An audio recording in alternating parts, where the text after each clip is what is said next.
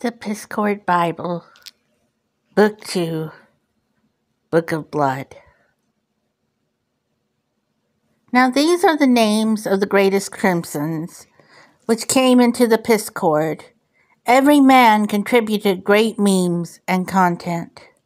Merles, Gondom, Java Bolt, Bagels, Alley Cat, Scuzzy, Cernus, P.I., and Mirror 1488.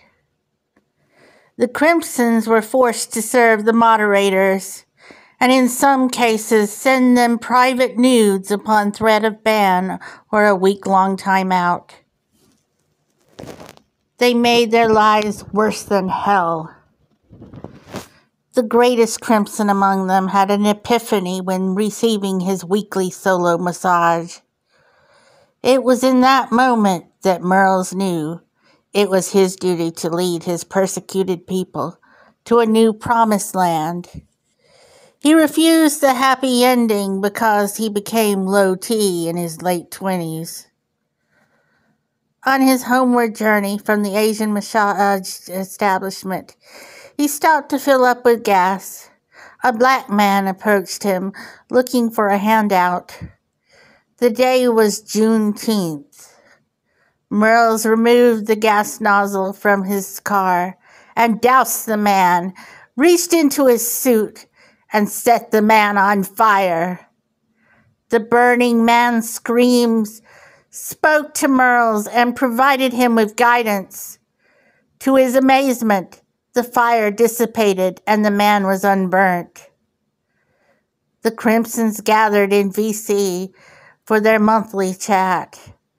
Derpy entered, muted per usual, likely jelking, perhaps shaving. Derpy, I speak on the authority of Pisco95. Let my people go! But he would not yield and kicked Merles from the chat.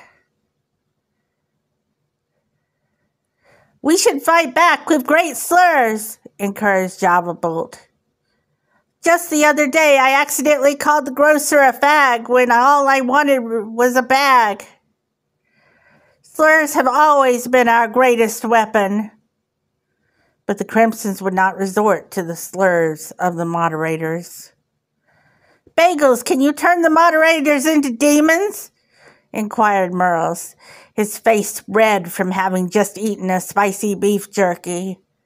But alas, he could not, as Catholic miracles have all but faded into history. P.I. spoke up through his dog water mic. We could make an interesting legal argument and convince them on the merits of our complaints.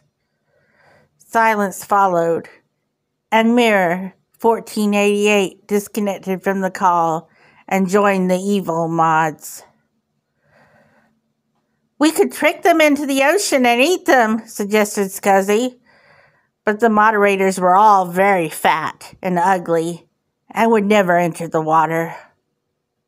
All the ideas came from a noble heart, and while they were not workable, they served their purpose as they inspired Merles. It was time for him to use his Indian accent once and for all, but he knew it must be used at the right place, at the right time. Nearly a fortnight later, the boys were playing Fortnite, and not a single slur was uttered as the floppers were boxed and the bots were butchered.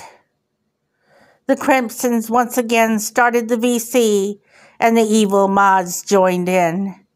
After 4 hours, the average blood alcohol level was 0.23, despite only 2 people drinking. In the middle of one of Derpy's sexist rants against Nigerian Gus, Merles brought it out. To this day, no one remembers what he even said, but they described it as sounding like J.D. Vance's wife, as Merles at times sounded very effeminate. Derpy thought an actual Indian woman was speaking, and in his typical drunken state, he unleashed the biggest, most sexist, and deeply racist rant against women and Indian women. It was after this night that Derpy was exiled from the Pisscord. The Crimsons were granted access to a new safe zone, the Crimson Cove, and the moderators were forced to sign pledges to refrain from grooming and soliciting nudes from server members.